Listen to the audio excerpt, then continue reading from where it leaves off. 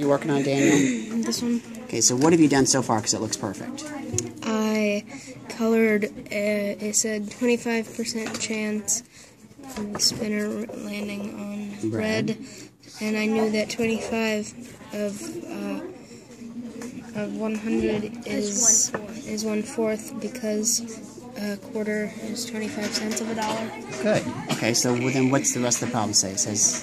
And I colored it there, and the next one, it says a third chance of landing on black, and that was pretty easy, so I just colored it in right there. How did you know what 1/3 was? Because that was really good. I knew that I just had to draw it like... Oh, you did your peace sign thing? Yeah, that's what I Good job. Okay, so what's the probability? Okay, so then you have to leave the rest of it white. Now this is where Clayton was really smart. What'd you do, Clayton, to figure out what was... It's more than 1/3 that's white. It's 1/3 plus that 1 what? was 1/3, and to make sure that was 1/12, I went around.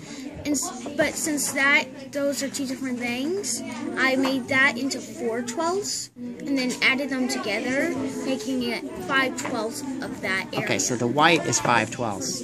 So what is the probability of landing on white? So you could put that as a fraction. 42%. 5/12 or 42%. okay. Which on the calculator. Can I get it? I rounded it. Put 5/12 because we also know that. How did we get? Can you work that out? Do 1/3, which is this, right? Plus 1/12. Can you work that out on this piece of paper, Daniel? And then you explain how you got the black part. Yeah. Here I did 1/3 divided by 300. Then divided by... What's 1/3 of 300, which is the same as 300 divided So by 3, it'd be 100. And 100 divided by 1 is just 1. So the answer must be 100. Okay, so if you spend that 300 times, you should land on that 100 times. About, yeah. Okay, that was really good. Are you working on that? You don't want to make that 36. You just want to make them 12s. I know, but I was going to lower it when I got done. Okay. Well, let's keep it short so we don't have to. Okay.